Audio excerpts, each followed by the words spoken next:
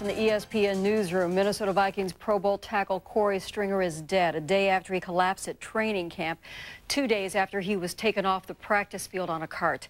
The Vikings said the 27-year-old Stringer showed signs of heat stroke after the practice session yesterday, and he was rushed to the hospital. He was unconscious there and had a body temperature of over 108 degrees. His organs failed throughout the day until his heart failed early this morning. Earlier today, the Vikings talked about the loss. I don't even know how and when I'm going to get over this, because it's hard. There's a lot of people here in America that's feeling our pain throughout the world. And we know Korey Stringer, number 77, is going to be missed.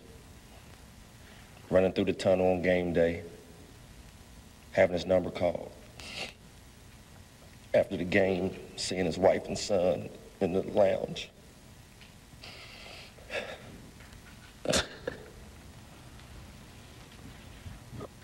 There's nothing you go through in life that prepares you for something like this.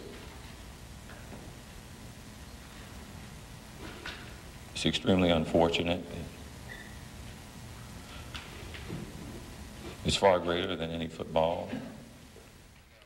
The 335-pound Stringer had struggled with weight problems early in his career before he had a breakout Pro Bowl year last season. He was the Vikings' first-round pick in '95 from Ohio State. He had started every game at right tackle the last 2 seasons. Now, because of Stringer's death, the Vikings canceled today's practices. Korey Stringer dead at the age of 27. The only other known NFL training camp fatality came in 1979. St. Louis tight end J.V. Kane died of a heart attack. He was 28 years old. Korey Stringer was 27 years old. He's survived by wife Kelsey and 3-year-old son Cody Drew. Warning signs are tough to spot. It's an activity that can be deadly, as we found out Wednesday. Professional football player Korey Stringer died of heat stroke following a grueling practice in temperatures in the 90s in Minnesota. Experts say it's sometimes tough to spot heat illness. Warning signs are often confused with physical and mental tiredness, which sometimes means players don't stop. Welcome to CNN Sports Illustrated. I'm Mark Fine. We're going to get to baseball and basketball in a moment, but it's a day when the fun of sports has been put on hold because of the passing of a young NFL player. Vikings offensive tackle Korey Stringer died this morning due to complications from heat stroke. He had developed symptoms following Tuesday morning's practice and was taken to Emmanuel St. Joseph's Hospital. By the time he got there, he was unresponsive and had a temperature of 108 degrees. Stringer developed multi-organ system failure over the course of the day, and early this morning, his heart failed. Stringer made the Pro Bowl for the first time in his career last season. While he was an outstanding tackle, he had always had trouble at training camp. On Monday, Stringer couldn't make it through practice, had to be taken off the field in a golf cart. He promised teammates he would do better on Tuesday. Today, some of those teammates reacted to the passing of their friend. We know Korey Stringer, number 77, is going to be missed. Running through the tunnel on game day, having his number called. But that wasn't the case here. We have lost a brother, a teammate, and a friend. It's been very tough on our football team. The reason we're here is to let the public know how much we love and care about Korey Stringer and what he's meant to us. I know everyone's going to talk about the heat. It's hot everywhere. That's why they call it the dog days of summer. You have to realize, too, that everything in life there is no explanation for. I've never seen him mad. I've never seen him argue with a player. By no means. And I think if he's looking down on us right now, he sees all the pain that we feel. But at the same time, he knows the show must go on. Stringer was not only a good player, but by all counts, an outstanding citizen. He became a fan favorite in Minnesota. One man at practice yesterday said he had driven from Iowa just to get Stringer's autograph. Stringer lived in Minnesota year-round, worked with local schools and public libraries and community service programs. Players throughout the league responding today to his passing.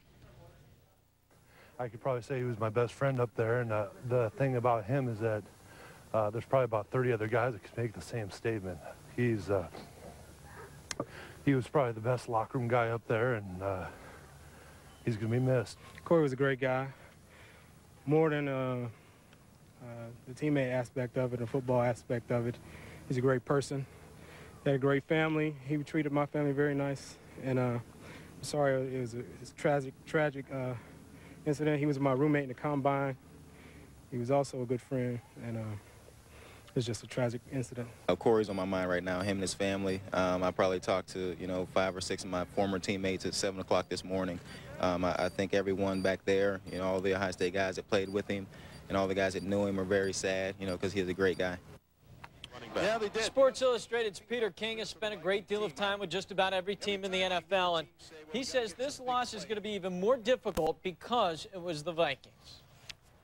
Of all the locker rooms I go to, there's not a team that's any closer than the Vikings are.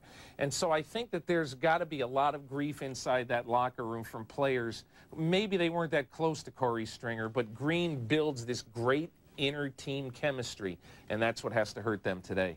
Shape of his career, but did his weight play a big role in his death, and how unusual is this? Members of the medical community trying to answer many of these questions today. This is what we see in athletes who exercise vigorously, generate a great amount of body heat in the muscles. And when this happens at times of high temperature and high humidity, they're unable to release that heat to the environment. The heat builds up in the body and causes serious problems. In retrospect, I think there are always warning signs that one can go back and see. However, any athlete who's exercising vigorously in high heat and humidity conditions in the summertime, they're going to exhibit symptoms. The question is whether one can identify an athlete who is going to go on to develop more serious problems.